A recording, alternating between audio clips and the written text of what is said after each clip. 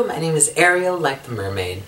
Now, recently I've been hearing more and more about these queer people who force straight people to walk on eggshells. And I just want to say, as a queer person myself, that I think it's completely inappropriate for queer people to be getting in front of straight people and just deliberately placing eggshells for them to walk upon. I mean, it's completely inappropriate. Like, it's a huge inconvenience to these straight people to have to be stepping on eggshells constantly. I mean, you know, that's gonna ruin their shoes, I mean, if they care about that. And, I mean, it's a huge inconvenience if they're trying to get somewhere and they're, you know, have to constantly be crunching a bunch of eggshells underneath their feet. I mean, you know, who knows, maybe they need to go somewhere important, and by putting eggshells under them, you're keeping them from getting to that appointment that they need to go. Maybe they need to, I don't know, go and procreate somewhere. I mean, I don't know, whatever straight people do, but, you know, I think as the queer community, we really need to stop putting eggshells underneath straight people's feet and causing them to constantly walk on these eggshells. It's just completely inappropriate. Obviously, I'm joking, but I'm referring to, I think a while ago, there was some article posted by someone talking about queer people making straight people walk on eggshells. And I don't necessarily want to necessarily specifically respond to that article, although there's been many good responses to that article that you might want to check out, and I might put some links in the description about concerning that article and some of the responses to that article. But I want to talk about this idea of queer people making straight people walk on eggshells, you know, whether where queer people are making straight people have to be too careful about what they say, etc. First of all, what I will say, though, is I think in order to survive as a queer person, sometimes, yes, you do have to be patient with straight people, because sometimes it's hard, because I think when we're from a young age in our culture, sometimes you have to be patient with other queer people too, because queer people don't always know what's you know, the most appropriate thing to say to other queer people. But we were raised in a society that is very teaches us very heteronormative ideals and heteronormative ways to speak. And I think it's very easy for people, without meaning to say something that is hurtful to queer people, because they just don't understand. And I think there's a degree of patience that's needed to be able to deal with this and deal with our differences. However, I think that it's very... My main problem with people complaining about queer people making other people walk on eggshells it's just that it trivializes the problems that queer people face by saying that, by always framing them in how they inconvenience straight people, when really the point should be about how our like the language that we use and how our just the social expectations in our culture are constantly inconveniencing queer people. Furthermore, I think a lot of the places where we're talking about this, where people are complaining about this happening, about queer people making straight people walk on eggshells, are LGBTQ plus support groups in these kind of support areas. And here's the thing. If you are a straight ally of queer people, first of all, that's great. But here's the thing. If you're a straight ally and you go into an LGBTQ plus space, a safe space for LGBTQ plus people, you have to be willing to figure out, yes, sometimes you might not mean to and you might offend people, and it's not your fault necessarily, but the fact is, if you're going into a space that's for LGBTQ plus people, you have to be willing to deal with that and deal with and apologize and own up to it and learn and try to learn quickly. It's not if it's a space that's meant to support LGBTQ plus people, the main priority of that place shouldn't be to teach straight people. That's not, you know, yes, I think that's part of what we have to do as queer people, is we do have to teach straight people how to be supportive, but that shouldn't be, you know, the main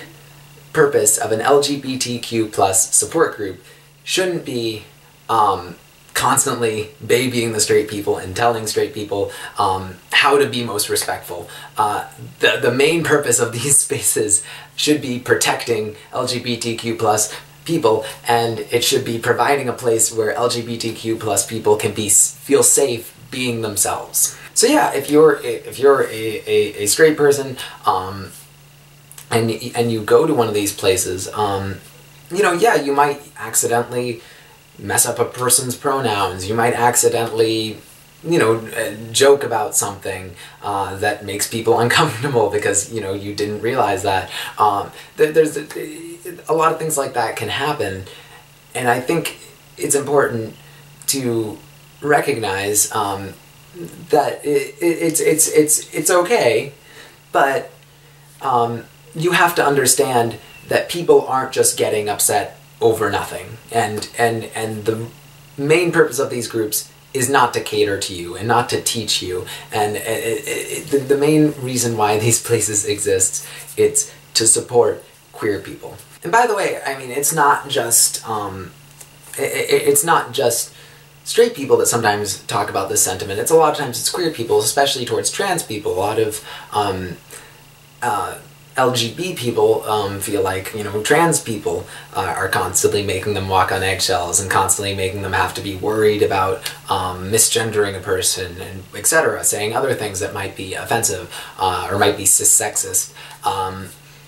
But again, I think if you're claiming, especially if you're claiming to be a space that, I mean, if you're a space that's not willing to really be safe for trans people, then you're not an LGBT plus support group. You're an LGB support group, and that's how it is. I mean, and if you want to provide places that are safe, and you want to be, and also if you're claiming to be an LGBT plus ally, if you're claiming to be an ally, you have to be willing to. This is part of being an ally. Here's what it comes down to. You can't simply be, first of all, if you want to just be, if you're just an ally of gay people, then you can't simply be an ally of gay people by just saying, oh yeah, I'm cool with gay marriage, whatever, it doesn't affect me, I don't care. You know, saying something like that, I mean, while there's nothing really wrong with saying something like that, it's, that doesn't make you, saying things like that and just saying that you support gay marriage or saying that you support gay people, that's not, that's really just like the bare minimum of being an ally. You can't really just pat yourself on the back for just saying that you support gay people. That doesn't really make you an effective ally. You actually have to actively challenge the heterosexism that exists, the homophobia that exists, your own kind of tendencies. Maybe like if you say things like no homo constantly, or you make certain jokes about gay people that might be, I mean, you know, not to say that you can't ever make jokes, maybe. I mean, you know, it really depends on the joke, but I mean, that's, being an ally is more than simply just saying that you support the group, you know, people, the group of people that you're an ally of. And this, it applies to any kind of ally. And again, a big thing is, you know, you can't, and similarly, if you claim to be not just a gay ally, but an LGBTQ plus ally, that includes the T, that includes bisexuals, that includes pansexuals, and so, you know, and it includes asexuals. And if you,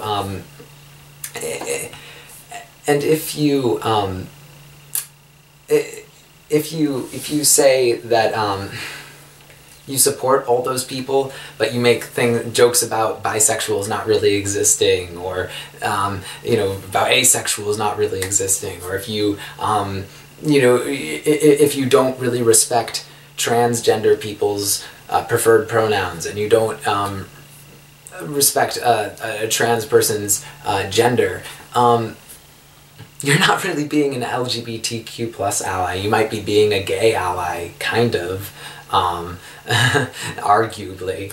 But the thing is, I think we have to, if you want to be, we have to hold our allies to higher standards.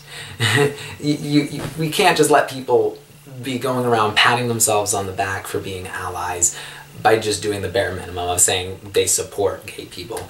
Because anybody can really do it. Well, I mean, you know, obviously that's maybe a bigger gesture to openly say you support gay people and openly say you support gay marriage or things like that. That might be a bigger gesture if you live in a place where most people don't believe that. But there's more and more places where you're not exactly in the minority if you are saying that, and it's not a huge risk to say that you're pro-gay. You know, it's not. The only risk is that people might maybe think that you're gay, but I think a lot of places that's not even true. So, you know, like, you know, a lot of places you're more in the minority if you say that you're against gay people. You know, it's becoming more and more like that in a lot of places. And then, you know, even in some places that are less progressive, a lot of times it's more just like a 50-50. So again, I think that we shouldn't settle for allies who aren't very good allies. You can't simply be an ally of black people by simply just saying that you don't like racism, or that you think, you know, or that you see black people exactly the same as white people or whatever, or if you see or that you totally you have black friends or things like that. That's not enough for being an ally. You actually have to acknowledge your privilege as a white person, if you are white, and you have to actually actively fight the systems of oppression that work against black people, and be conscious of the microaggressions that exist and that you might be tempted to perpetrate. You know, you might be, and how you might have your own kind of like racist thoughts, and it's exactly the same with LGBTQ+. I mean, you know, and if that's too hard for you, then just don't claim to be an ally, because I mean, you know, being a good ally, being an effective ally isn't as simple as some people like to think it is. And another thing, any A's in the acronym, the LGBTQ, P, I, A, etc. A lot of things are in that acronym. Probably some stuff I've missed. But any A's in the acronym stand for asexual, agender, or aromantic, things like that. It doesn't stand for ally. Maybe some people have, in the past, have said that that the A in the LGBTQ+ acronyms stands for ally. It doesn't. Okay? I think that's, like, I mean, and some people maybe think I'm being harsh, but I don't think so. I think I'm being perfectly reasonable. Being an ally doesn't mean that you get to be an honorary queer person. You know, that's just ridiculous. Just like being, if I'm like an honorary, I mean, if I'm an ally of, say I'm an ally of black people, I don't get to be an honorary black person. You know, I mean, I think that we have to, I think that that's important. I think, because here's the thing, I think sometimes a lot of queer activism that some people do focuses on pleasing straight people and catering to straight people and trying to get straight people to support us. I mean, and you know, it is important that we have support from straight people, because guess what, there's like a lot more straight people than there are queer people, or a lot more people who claim to be straight than there are openly queer people. Anyways, but I don't know any of the actual, who knows what the actual statistics are, but the point is, the focus of LGBTQ+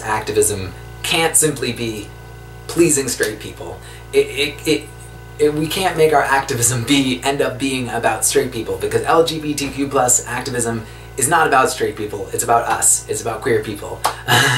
So I think we have to be critical of any kind of heterocentric queer activism. Because here's the main point, you know, a lot of times I think that people, I mean, sometimes it can be difficult, you know, I mean, sometimes it's hard because people haven't been taught what, you know, how to be I mean, you know, there's a lot of heterosexist thing to say, like, towards gay people, that some straight people totally don't even understand why they're problematic. Like, for example, if you see two people in a gay relationship and you ask them, oh, well, who's the girl in the relationship, or who's the boy in the relationship? Things like that. Some gay people probably would totally not mind if you ask that, but why it's a problem is because in a gay relationship, the whole thing, most of the time in a gay relationship, depending on, queer relationships can vary a little bit, but in general, if it's a cisgender gay relationship, if it's two men in a relationship with each other, or two women in a relationship with each other, then in the relationship between two men, both of them are men. Neither one of them is the woman. And both of them are the men in that relationship. It's a gay relationship. That's how it works. That's the point, is there's not two genders. And if it's a lesbian relationship, a typical, you know, if it's a lesbian relationship between two women, both of them are the women in the relationship. That's how lesbian relationships work. Now some queer relationships are a little bit different. There's queer relationships between trans people and genderqueer people, non-binary people of any kind, and just bisexual. Sometimes you can have a relationship that is between a man and a woman, but it's not really a heterosexual relationship, because both of them are queer, or one of them is queer. But anyways, I'm going on a little bit of a rant. But yeah, the point is, it may seem like it's not a big deal to say something like asking people who's the boy or who's the girl. Whoever's the boy or whoever's the girl in any relationship, it's the people who identify that way. So if it's a relationship between two boys or two girls, then they're both boys, they're both girls. Nobody's the gender that they aren't. And if it's people identify certain ways, then they're that gender. I mean, And some people think like that's not a big deal, but things like that are a big deal, because it perpetuates the heterosexist notion that everyone who that straight relationships are clearly the superior model of any relationship, and that all relationships have to follow that model, and therefore there can't be a gay relationship where there's not a male role and a female role. So that's why something like that is and it's maybe, you know, and there's tons of heterosexist things and cis-sexist things that people might say and totally not realize it, like that kind of thing.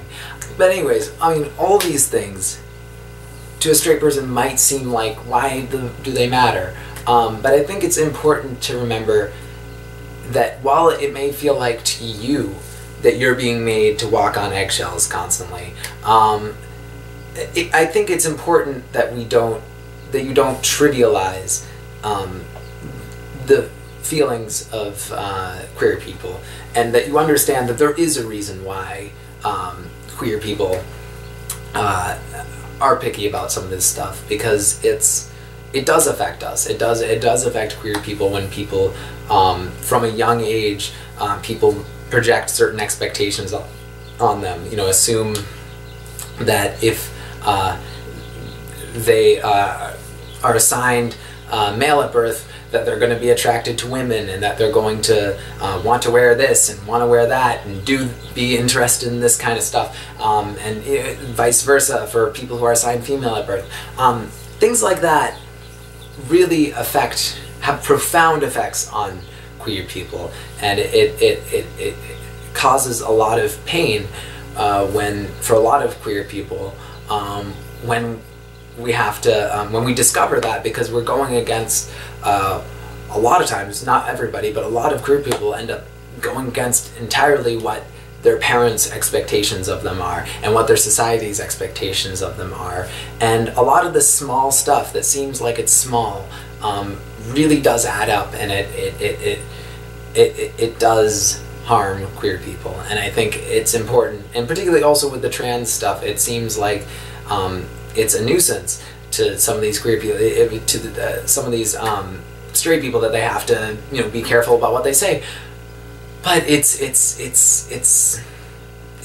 matters, and I think if you don't have that experience of being uncomfortable with your assigned gender and what people's expectations of you are based on just your genitals, basically, really, when it comes down to, you don't understand what it's like to grow up and feel uncomfortable when people refer to you by a certain pronoun that everyone refers to you by, and tells you to